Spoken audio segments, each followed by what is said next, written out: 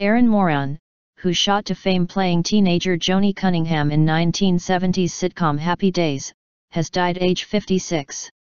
Authorities found Moran's body in Indiana following a call about an unresponsive female at around 4 p.m. Saturday. A source said that Moran, who lived in a trailer park in New Salisbury, Indiana, died of a suspected heroin overdose. Her former co-stars including Henry Winkler and Ron Howard were quick to pay tribute to her with poignant messages on Twitter. Winkler, who played Arthur Fonzie Fonzarelli in the show, tweeted, "Erin, now you will finally have the peace you wanted so badly here on Earth, rest in it serenely now, too soon," just moments after her death was announced. Howard, who played Richie Cunningham, tweeted a tribute to his on-screen little sister, saying, "Such sad news. I'll always choose to remember you on our show making scenes better, getting laughs and lighting up TV screens."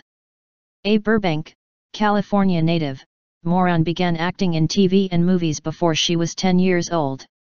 Moran was just 14 when she signed on to play Joanie, the feisty little sister of Ron Howard's character Richie Cunningham on the show. She shot to fame in the role, which started in 1974 and ran for almost a decade. She continued the role in 1982 in the short-lived spin-off Joanie Loves Chachi, alongside Scott Baio, until its cancellation the following year.